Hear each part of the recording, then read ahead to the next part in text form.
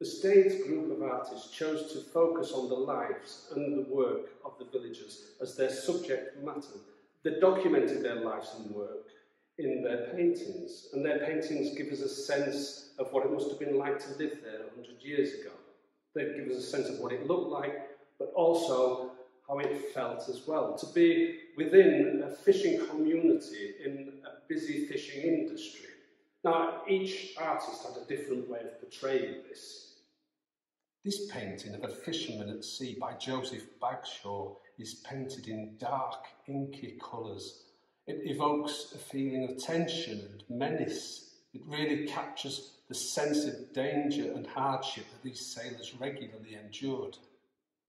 And here we have a painting which helps us to understand the precarious nature of this industry and the constant jeopardy and vulnerability involved in this hazardous way of life.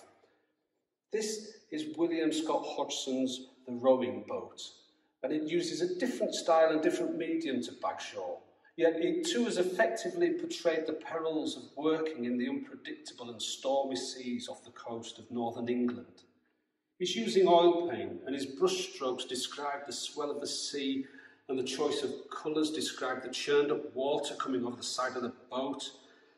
Certainly no place that you want to find yourself in, a very dangerous place to work. Now back on dry land, and in contrast we have this beautiful watercolour painting by Dame Laura Knight, entitled Mending Nets. Here we have an older gentleman who's in the process of mending nets. Maintenance was obviously an important thing within the fishing industry. Look at the concentration on his face as he's doing his job. Now, what particularly interests me about this painting is the insight that it gives us into the clothes that people wore.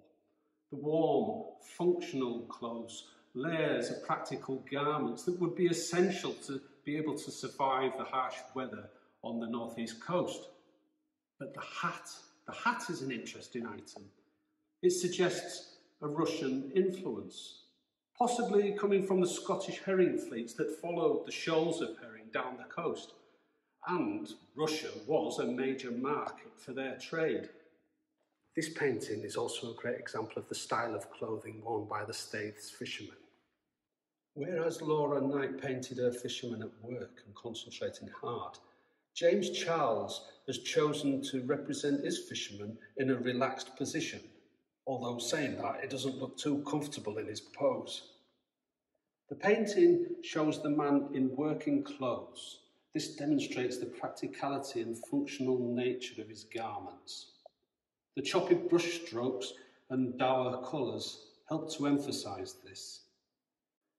In contrast, this light watercolour sketch of an old fisherman looking out into the distance is a more uplifting and romanticised interpretation of the fishing industry. The lightness of the image conjures up the feeling of a breezy summer day.